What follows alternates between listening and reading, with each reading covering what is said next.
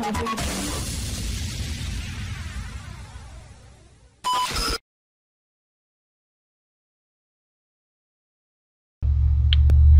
guys, this is Ryan Turner from VWDiesel.net, and today we are going to program our Mark IV car keys with VCDS.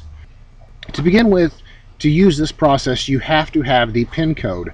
Now I have the PIN code right here for this car, which was retrieved using Vag-Tacho because I don't have the little black tag that comes with the car when it's new with the PIN code on it.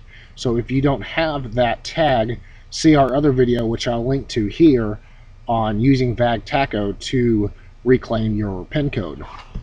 So we are going to go to Control Module here.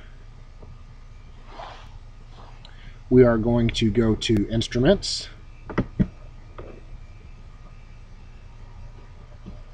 And then we are going to go to number 11, Log On. Log in. Same difference. Alright, now we're going to put our PIN code in here. Now it is important that you have this 0 to begin with, this leading 0, because you only have a 4-digit code and it needs 5 digits. So we're going to do 3826. Double checking that because sometimes dyslexia is a pain. And do it. And now we are logged in. We're going to go to Adaptation, which is number 10. And then we're going to enter channel number 21 here. Alright, now that is for our keys. And it has a stored value of 2 because I have 2 keys. So we are going to enter a new value of 0. And then we are going to hit Test.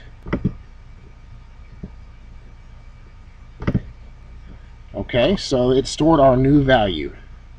Now that also clears out all our old matching keys, and I'll have these instructions below for you to look at too, so you don't just have to listen to me. And now we are going to enter a new value, which is 2, because we have 2 keys to program. Okay, hit Test, and then Save. Are you sure? Yes.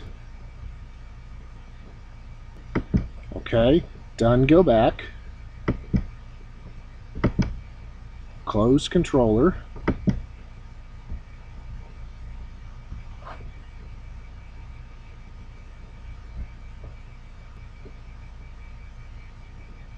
And then when that controller closes, we are going to go back and then switch the key off, remove the key, and then start the next key.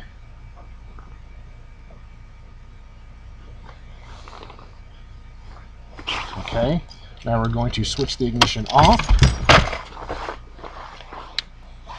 and then switch the ignition on. Okay, the immobilizer light is flashing.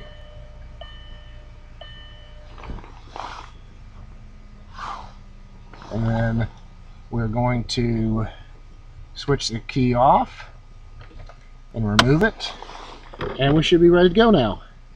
So that is programming keys for your Mark IV with VCDS. Thank you.